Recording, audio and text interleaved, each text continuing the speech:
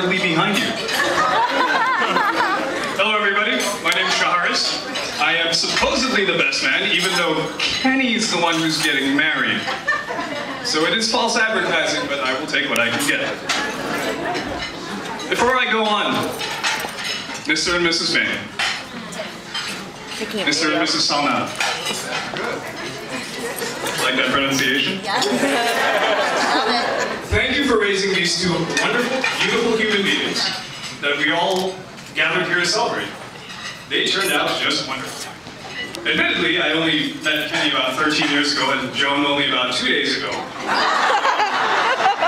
So clearly I cannot take all of the credit for how they turned out, but you deserve some too. So Kenny and I were roommates freshman year at Tufts. Today I get to call this man my brother. Not just because we're both black.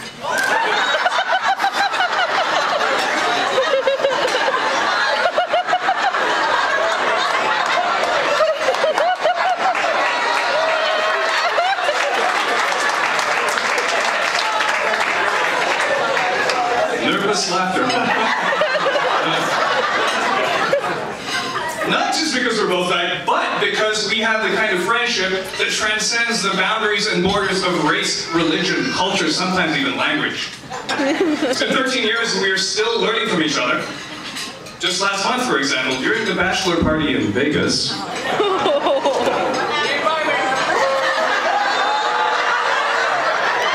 Kenny introduced me to the concept of twerking. You seem to know what that is, but so for those of you who are unfamiliar with twerking, it is a kind of dance that involves the bum and a lot of bouncing around. Thank you, Kenny, for the nightmares.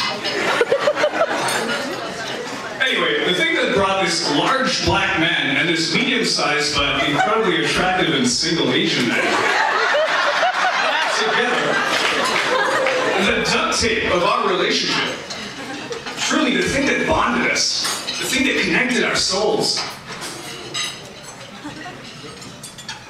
the thing that fueled our fraternal fire,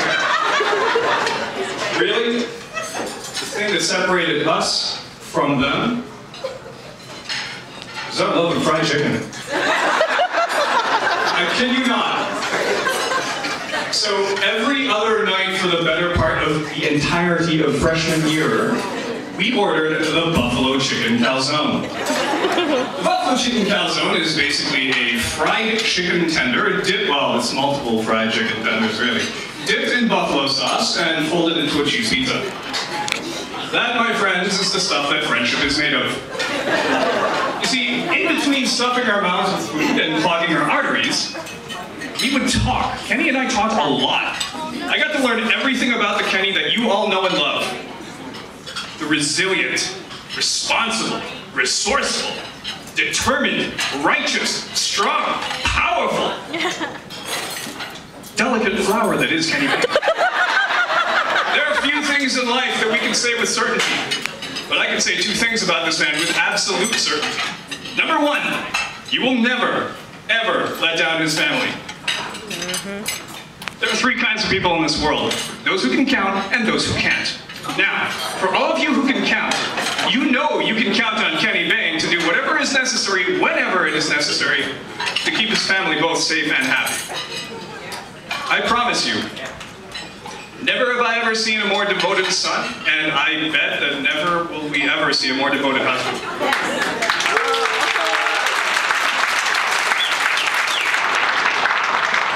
Number two, what I said about how Kenny treats his family is actually how he also treats his church. See, he expresses the fabric of his faith through his service to his community. Whether it's delivering communion to people who cannot physically make it to Mass, or waiting patiently to drive an elderly church member home every time he saw her so she wouldn't have to suffer the heat and cold, that's Kenny. Joan, this is the kind of man that you are marrying. Just think, if he's all of that, and he cooks, and he cleans, and he does dishes, he'll almost be good enough for you.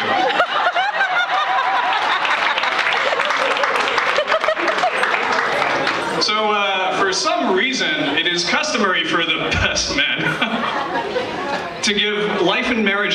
the newlyweds. Clearly, as someone who is both younger than them and unmarried, I am well suited for this task.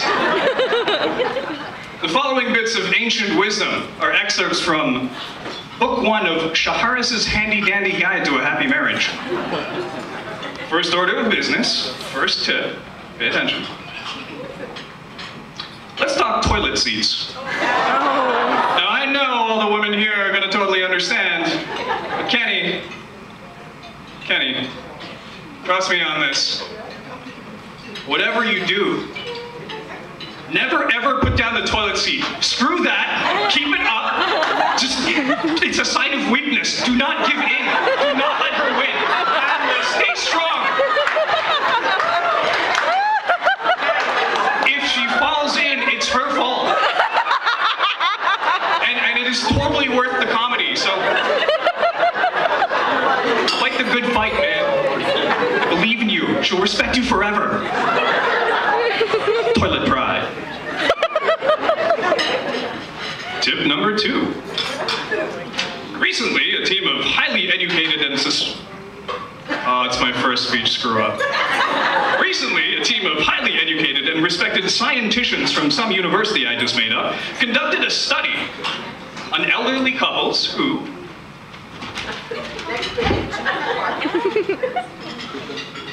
are still in love after 30, 40, 50 years of marriage.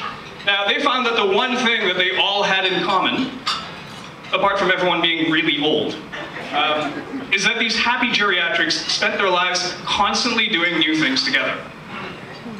We are creatures of association. This means that when we experience things, we link whatever we feel to whoever is around at the time. So for example, say Joan takes Kenny on a really, really super fun roller coaster ride. Later, when you ask, hey, what did you think of Kenny? Even though all he did was scream in terror for 3 minutes and puke all over her shoes, she's gonna be like, wow, Kenny's really fun. Point is, if you want the novelty to never wear off, if you want the honeymoon to never end, if you want to be in love with each other forever, make it a routine to always do new things together. Try new restaurants, travel, explore new places. Even if it's just half an hour away, you'll get to see the love of your life in a brand new light, reacting to a new environment, and you'll discover new beautiful things about each other. Do this, and you get to fall in love with each other over and over again. I promise.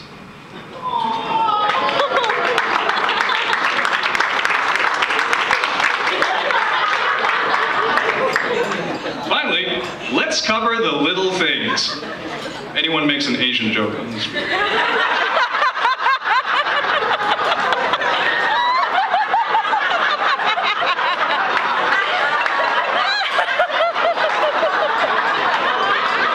So, whenever you ask people, how do you know your spouse loves you? Usually they'll be like, oh, it's all the little things. It's the little things that matter. It's the little things that he or she does. It's the little things that count. Well, it turns out, I actually have no clue what any of that means. What are these little things? Where can I buy them? Nobody will tell me. And so I came up with a theory. I think the little things that show someone you really care are the times when you give them your kindness and your full attention. When you let them know that they matter to you, and you let them feel loved. Kenny, you work a lot. You might actually be addicted to workahol.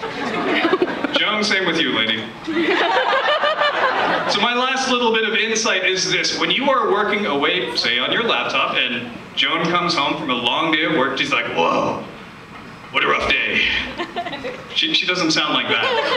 So, yeah. Don't just mumble, oh, that's nice, dear, and keep on typing. No, show her that you care enough to drop everything you're doing, run up to her, hug her, kiss her, high-five her, flip her over, whatever, right? But just let her know that you love her. There will always be more work to be done. Work is infinite, it never ends. But we do. We only have so precious few moments on this planet. Make them count by filling them with really pleasant moments of little things. At the end of the day, when you are old and gray, when you reflect on your life, your final moments, you will not remember the deadlines, the clients, the customers. You won't remember how much money you made. Those things don't matter, but you will remember each other. You won't remember everything she said or did, but you will remember how she made you feel. You'll remember how she inspired you, challenged you, supported you, encouraged you. You'll remember the little things. So please, take the time to drop distraction and pay attention. Take the time to be kind to each other. Just think, when your eyes are closing, and you're smiling, and remembering all the times you've shown each other how much you love each other. Just think of how beautiful and amazing it would be because of all that love. Just think if you felt worthy of that love. Wouldn't that be beautiful? Joan, we just met. But I know Kenny. And because I know Kenny, I know you'll be happy forever.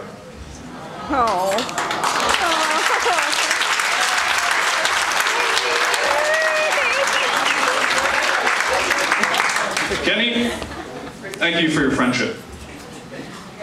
Love you, man.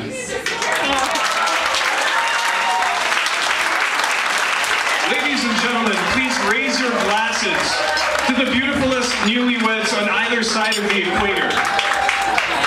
Kenny and Joan Bain.